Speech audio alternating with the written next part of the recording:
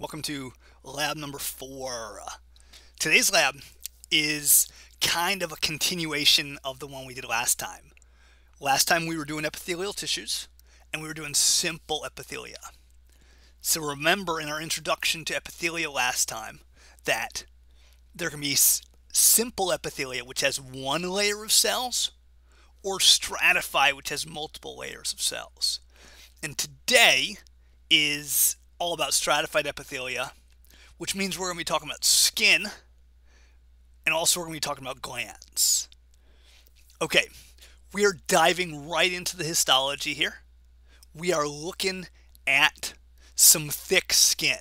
This is all thick skin. This entire pic here is thick skin. Thick skin is found in two places.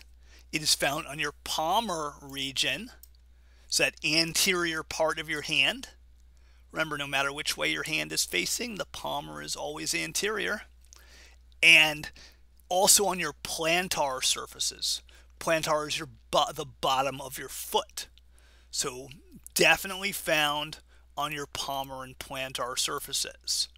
That's where we find thick skin. Why do we have thick skin there? Well, the thickness is going to be beneficial because of the chances of abrasion and wear and tear. Okay, thick skin is going to live up to its name. Now, before we look at the stratified squamous epithelium, we got to know a little something about skin, okay? When I look at this whole picture here, I have this upper, more purple-ish, pink-ish region than this much lighter region down here. This upper region, which I've bracketed, is called the epidermis. Okay. By the way, out here, this is open space. All right. This is open space right here. So the epidermis is the more superficial region of the skin. So this whole stretch right here is epidermis. Now, the epidermis is on top of another layer of connective tissue. So down here, that is called the dermis.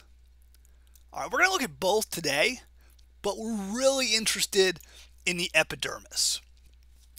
We're interested in the epidermis because the whole epidermis, this whole area here, is made of stratified squamous epithelium.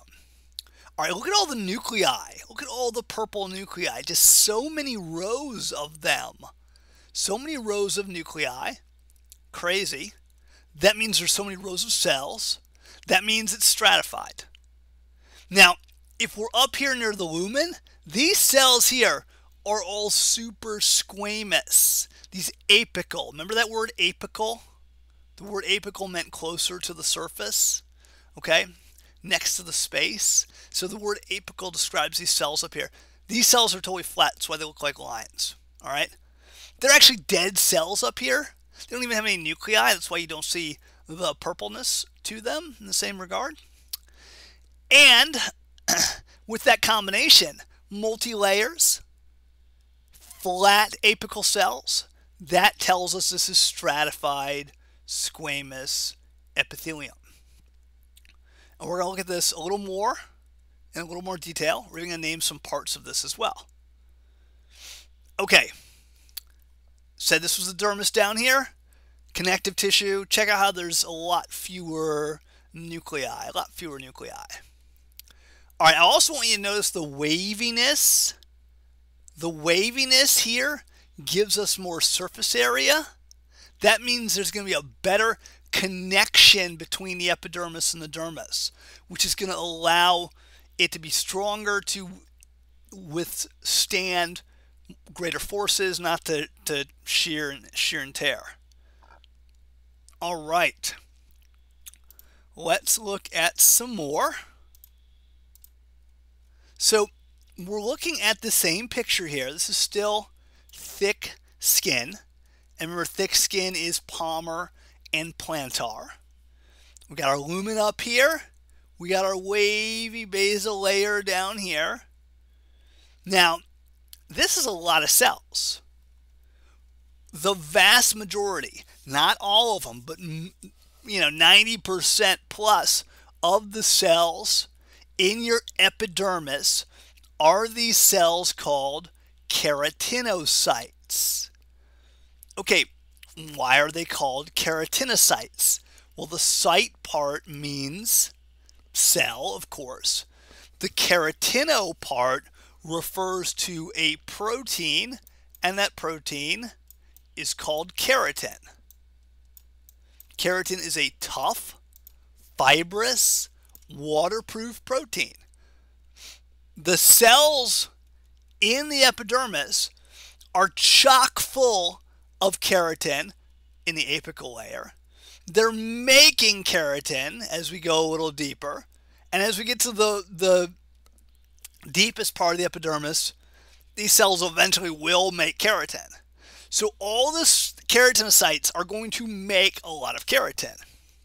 Keratin gives this stratified squamous epithelium more strength, more structure, more sturdiness.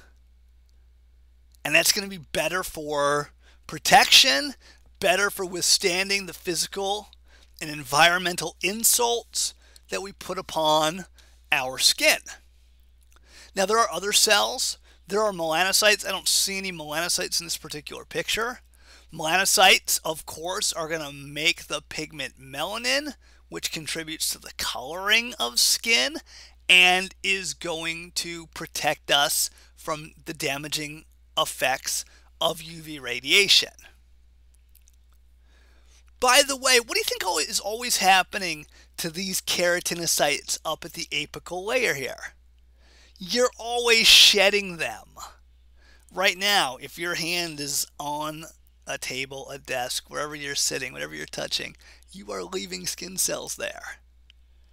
Okay, which means the cells in the bottom here have always got to be dividing, have always got to be doing mitosis in order to replenish and replace the cells that are lost.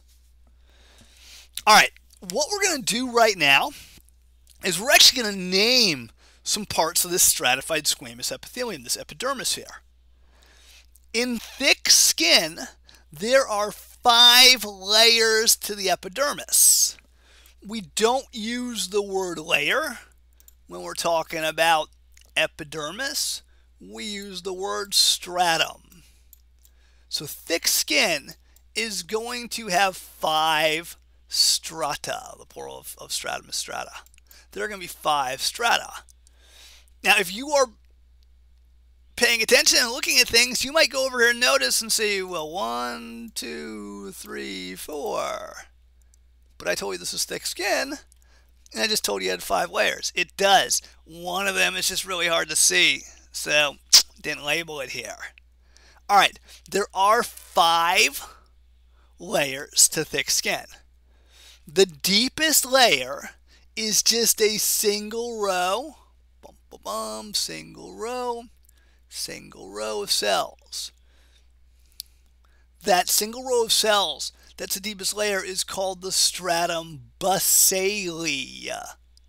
Stratum basale is the basal-most layer, so that's basically what stratum basale means.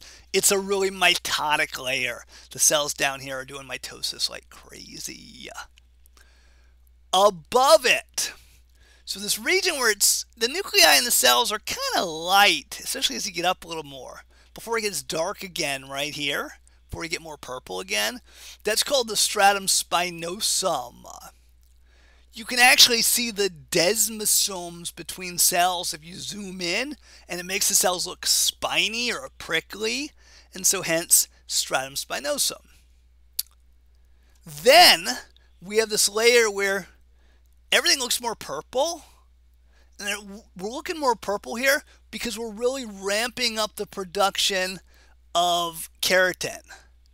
And this layer that looks more purple, the cells often have these little purple dots or granules.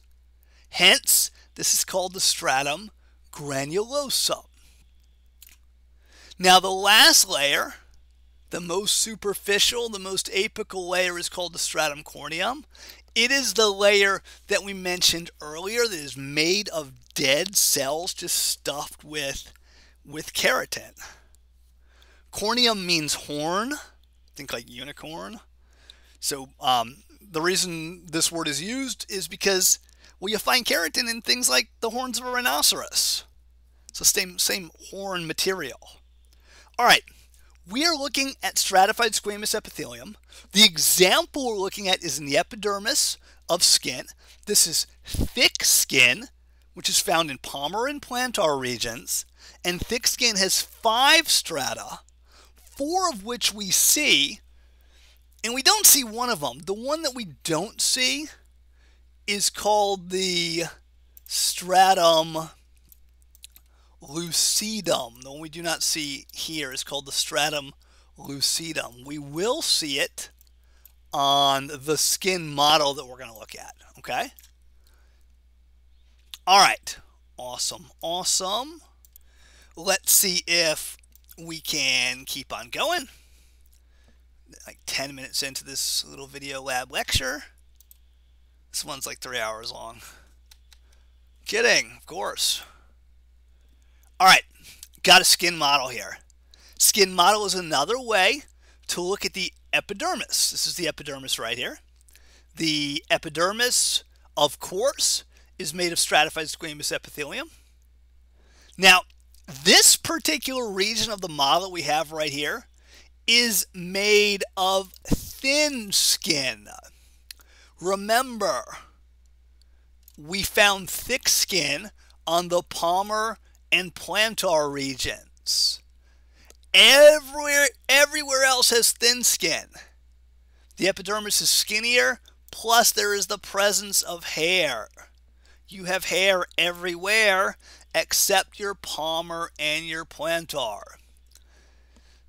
Thin skin is a lot like thick, but it does have hair, and it only has 4 of those sublayers. It does not have the lucidum, so it only have the corneum, the granulosum, the spinosum, and the basale.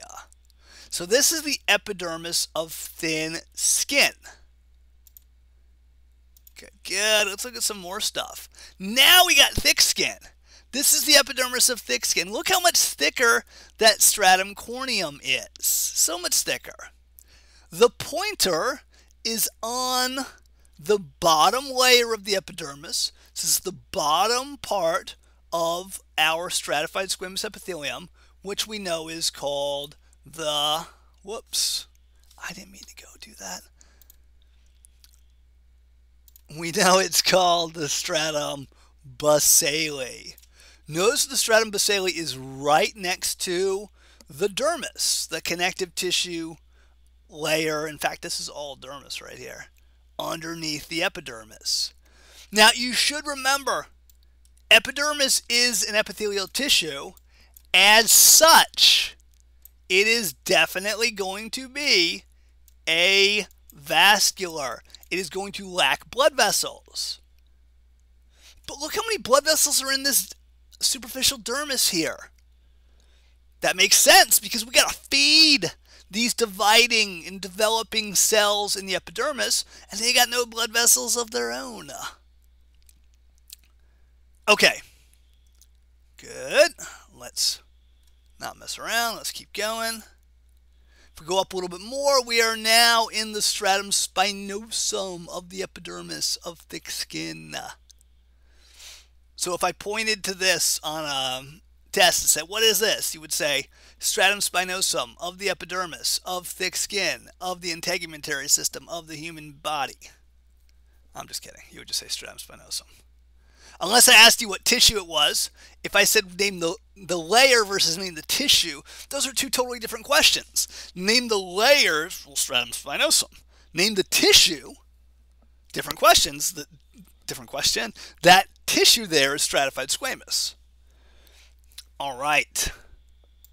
Now we're pointing at this little darker, more granular layer, more granular, stratum granulosum. Now, this is thick skin, so it has 5 layers. We're actually going to see that missing layer that we didn't see in the microscopy earlier. This is the stratum lucidum right here. Often hard to see or not apparent in the microscopic view, but we got it here on the model. That is the stratum lucidum. And then this big old layer of dead, flattened, keratin-filled, nucleus-lacking cells is the stratum corneum. Fantastic. Okay, with that, we are pretty much done with the stratified squamous epithelium of the epidermis. And so, because we have a skin model handy here, we kind of have to go through the other major components of the skin. I mentioned to you earlier that under the epidermis, here's epidermis, deep to the epidermis, this layer here, before you get down to the fat, this is all fat down here, before you get down to the fat, this layer here is the dermis. The dermis has basically two parts. If I draw a line like that, above my line, so right in here where the tip of the pointer is, where my cursor is dancing, that is called the papillary layer of the dermis. It's going to contain this tissue called areolar connective tissue. We're going to meet that in the very next lab, in fact. Okay? So this is called the papillary layer. The word papillary, this word papillary, okay, the word papillary means bumpy. So the dermis has these bumps. We actually saw them earlier. I'm going to backtrack for a second. Bear with me. Remember this? We said we got this waviness. Look at this bump right here. Look at this bump. This upward projection. This is papillary dermis here.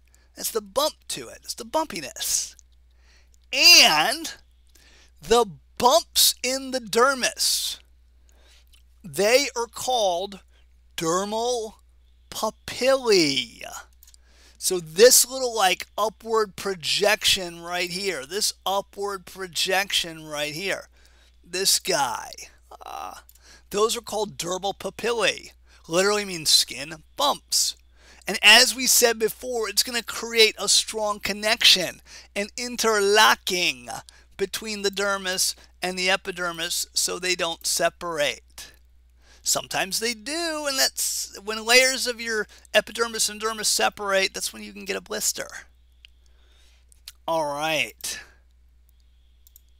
Got the papillary dermis.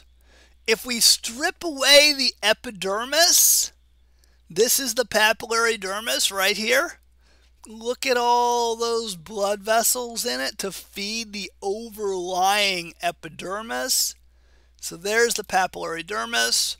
And we can see all of these bumps. These bumps, they are all dermal papillae. The plural is papillae, the singular is papilla. Anchoring, interlocking the dermis and the epidermis. All right, what else can we see in skin? There's more. The lower layer, the deeper layer. Remember I drew a line, said above it was the papillary dermis. The region below it, deeper to it, before we get down to the fat here, that is called the reticular layer of the dermis. It's going to have a type of connective tissue called dense irregular. We're going to meet that part later on in the next lab. This is the strongest, the most strongest of part of the skin. It gives it really, gives it a lot of strength. How many times can I use the word strong? Okay, awesome. Clear all that. What else can we see in the skin? We can see the fatty layer down below. The fatty layer down below is called the hypodermis. Hypodermis literally means under the skin. So it is technically not part of the skin. It's deep to it. It's got adipose tissue, which is our better word for fat tissue. We'll actually look at adipose tissue in the next lab. Adipose tissue under the skin is super important for shock absorption. also for thermal insulation, so keeping the heat your body is generating actually inside your body. And why would you want to do that? Well, to maintain temperature. In other words, to maintain homeostasis. Okay. What else can we see in the skin?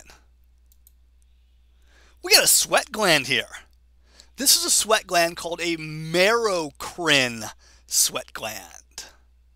That white spherical thing there, you can see his duct coming up.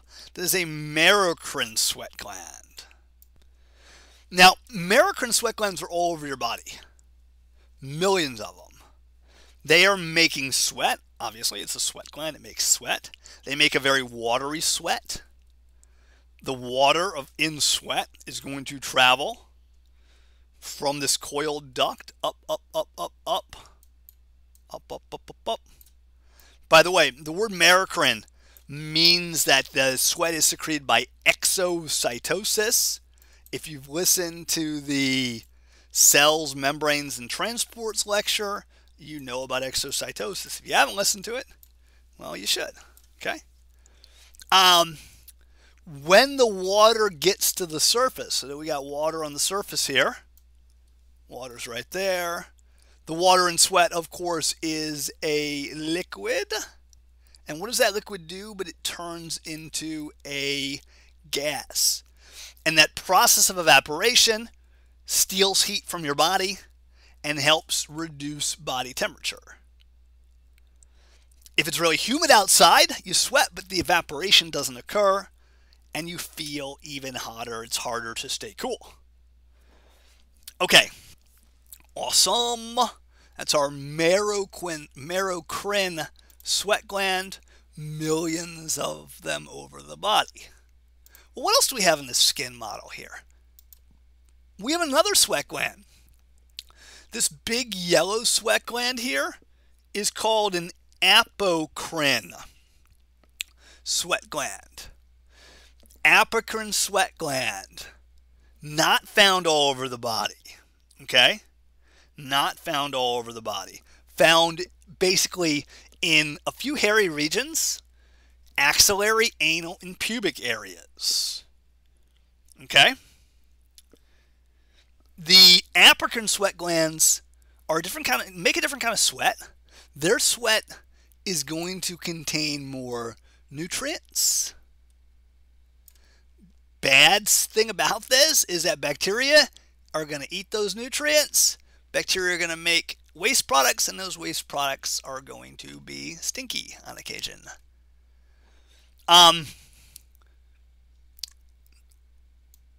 We basically have these glands because our animal ancestors did.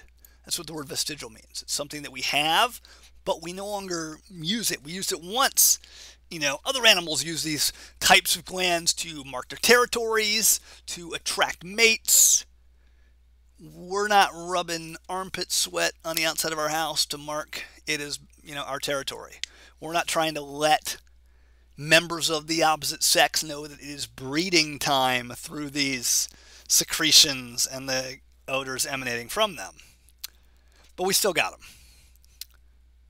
Okay, on that note, let's keep moving and see what else we can see in this skin model. Ooh, we got another gland here.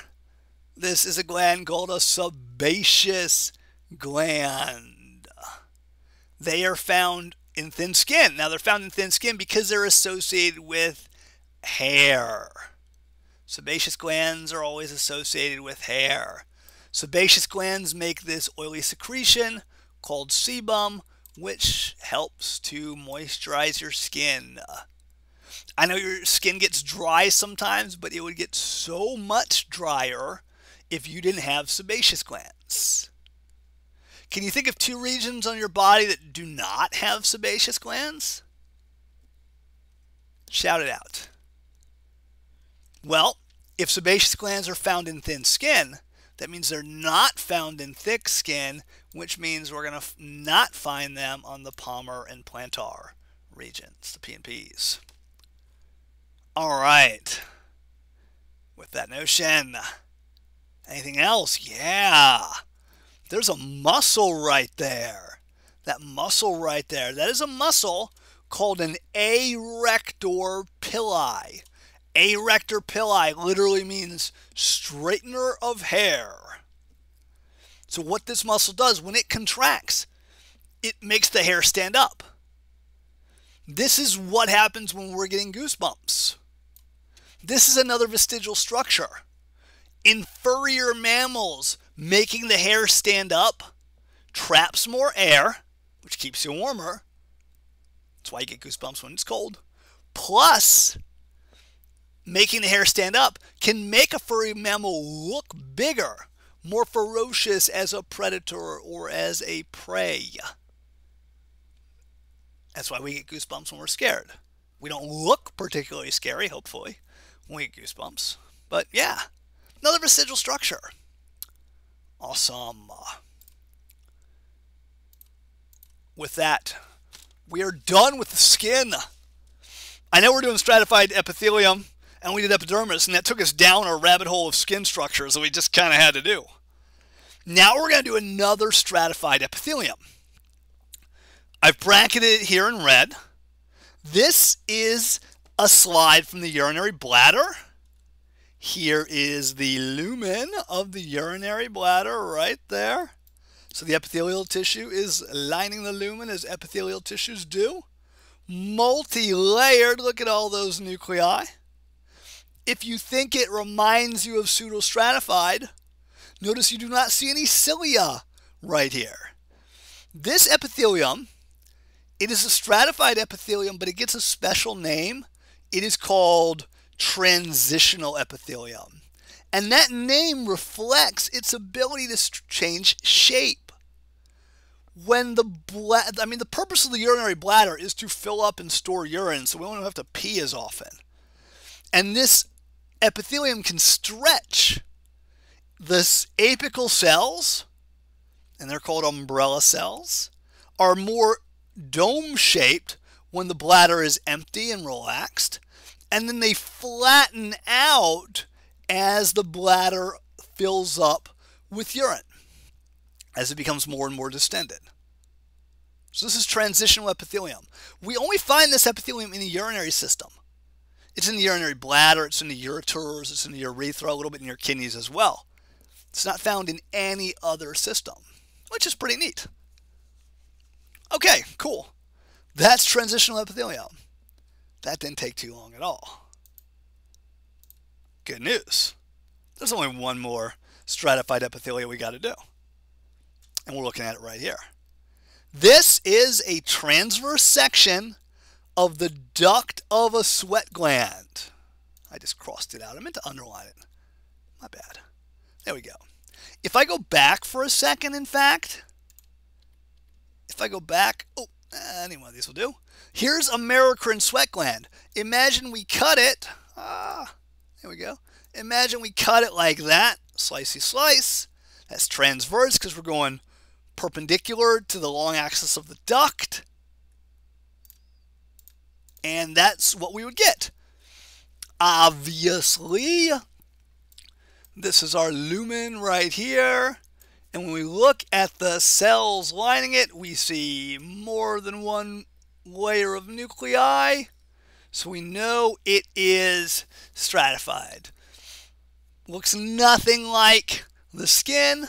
Looks nothing like the pseudostratified ciliated epithelium we had in the trachea. Don't see the umbrella cells, plus it's a whole tube here, like we saw in the urinary bladder. This is stratified cuboidal. Stratified because of the multi-layers, cuboidal because most of our cells are going to be a roundish, squarish shape. Awesome. That is so good. And with that, we're done actually. This is my last slide. Yay, we're done lab number 2. Solid 30 minutes talking about it, not too bad. Watch it once, watch it twice, watch it thrice. Hit me up with your questions. Email is always the best way. Come by to the Blackboard office hours, talk to me there. Yeah. Hope you guys are doing okay, getting through this class. Take care. Bye-bye.